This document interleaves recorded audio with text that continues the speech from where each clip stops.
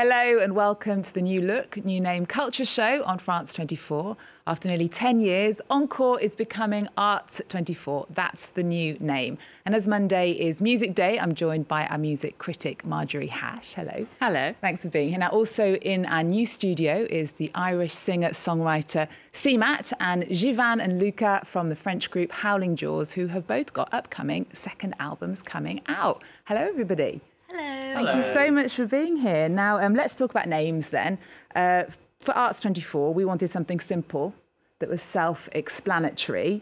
You're a Paris-based band and part of France's rockabilly garage scene, and you've been playing together since high school.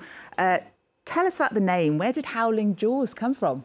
Well, we kind of did the opposite thing that you did. It's the hardest name to pronounce for French people. It was kind of a... I don't know, I'm sorry, I'm losing my words. An homage to Howlin' Wolf, because we used to listen to a lot of blues, and he's the baddest singer there was. So yeah, kind of this, and that's it. I don't know. And the name of your new album is Half Asleep, Half Awake. Yes. Okay. That's the state of mind we're currently in. This Monday morning, yeah. CMAT, your initials are their initials for Chiara, Mary, Alice Thompson. Yeah. And also your new album, the second album, is called Crazy Mad for Me. Yeah. What does this tell us about the state of your album and of you? So Crazy Mad for Me is a lyric lifted from a Sheena Easton song.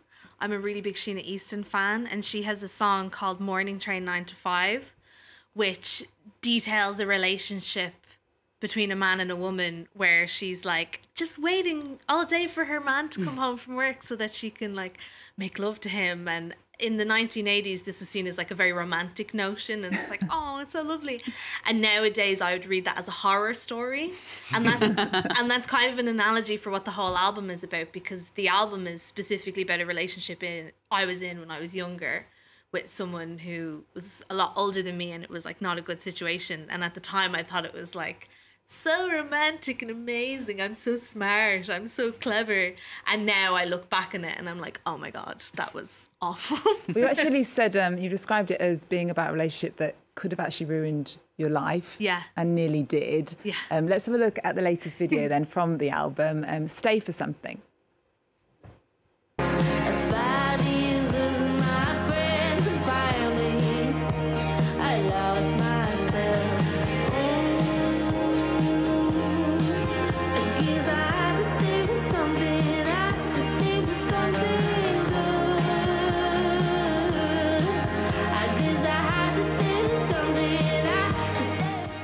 Now, CMAT, you're on tour in the UK and Ireland. You're here in Paris to promote your second album, your new album. Why is it important, do you think, to promote music here in France? Well, I love French music. I was a really weird teenager who was obsessed with Serge Gainsbourg, and like, you know, I recently did the whole thing of like going to his grave and like kissing a ticket and leaving it on the grave. I was kind of one of those kids. You can go to his house soon. Huh? You can go to his house soon. It's like reopening it as a museum. Yeah, see, it's this kind of thing. I was like a Gainsbourg girl, and then that kind of spread out into loving, you know, Goddard and like all the stuff that happened here in the 1960s. But in particular, a lot of the album in my mind is kind of set in the 1890s in Montmartre, because I was reading a lot about it at the time. I was reading a lot about Yvette Gilbert. I read like her biography, but I'm really fascinated by how so much important French culture is very working class, and that this country really prides itself on that. And I think it's kind of something missing from a lot of other countries. It's something like, you know, when you push poor people out into a specific area, they usually do it to keep them away from the masses, but then that's usually where the best music and art comes from. And I don't know, I really like paying tribute to that, because I think it's true of me as well, a little bit.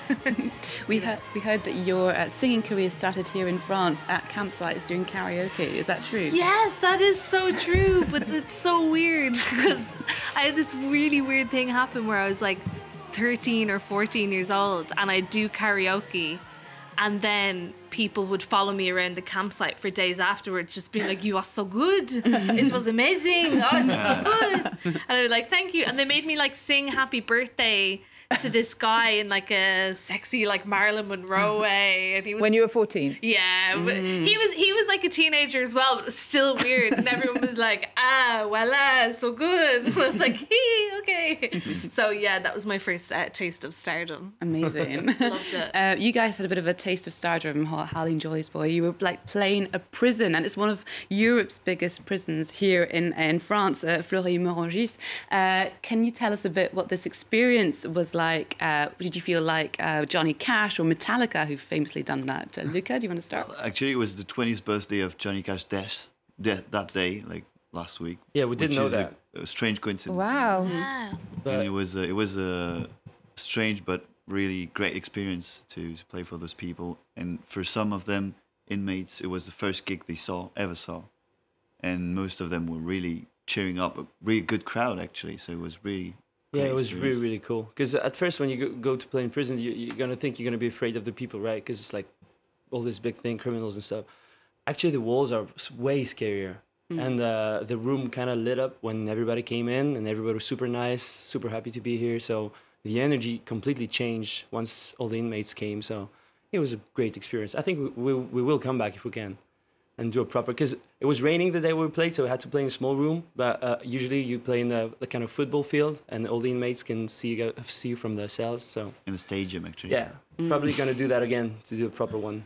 Wow, what an experience. Now, just tell us about your new album then. It's called, as you said, Half Asleep, Half Awake, as you're feeling now. Hopefully you're feeling a bit more awake now. We're on TV. But the makeup helps. We're like 2/3.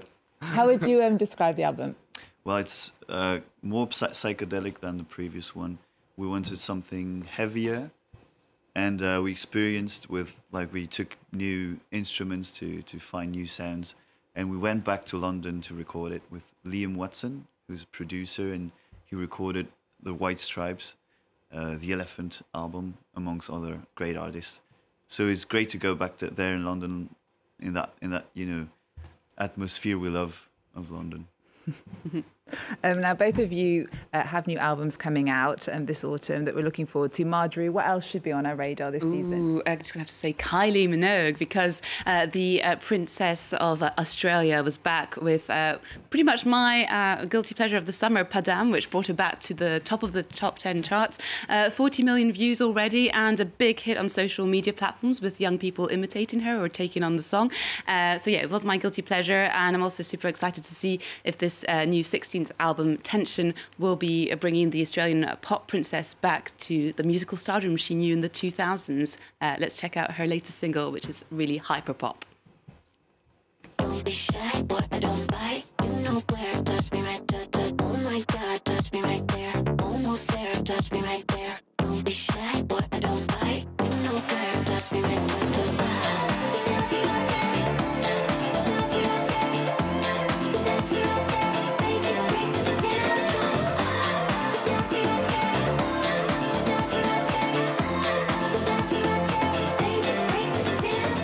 Kylie fans, anybody? Yeah. Massive.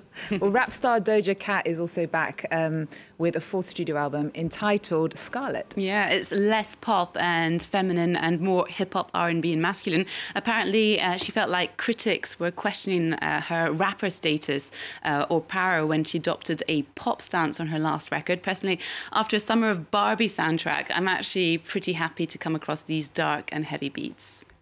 People say they met me in the past now. I done took the spotlight and made them black out. I done took the whole dick and blew my back out. I just swallowed all his kids and spit the class out. I take the trash out. I'm finna cash out. Bitch, do not pass out. Yeah, hey, how my demons look. Now that my pockets full. How my demons look. Yeah. Excellent video. Over to a Girl Power Festival taking place this weekend just outside of Paris in Courbevoie. Yeah, le Festival des Femmes Pas Oubliées, or the Festival of Unforgotten Women, is back for a second edition. They'll be mixing classical music, jazz, pop and French chanson, coming from young up-and-coming artists as well as experienced ones who will be shedding light on these women composers history chose to forget. And so there'll be also going to be workshops and lots of little activities for children. So it's a really nice outing at the weekend. And we can't not mention it, the comeback of the Rolling Stones. Oh my God, so much to say. At the same time, it's the Rolling Stones. We can only be happy that they're returning. I'm also kind of excited because it's Andrew Watt, who's the new hot rock producer who did the last Ozzy Osbourne that got a Grammy Award. But at the same time, I don't know if you've seen the cover, it's pretty ugly. And also the music video with the Euphoria star gyrating in the back of a car like with no clothes on is a bit 80s and has been. So yeah, well, they are in their 80s, aren't they? I know. Charlie Watts is missing. Charlie Watts is missing, the drummer. And what about you guys then, CMAT? What are you looking forward to? I am really looking forward to the new Dolly Parton album. She has done a rock and roll album, and I just think that's perfect in every single way imaginable.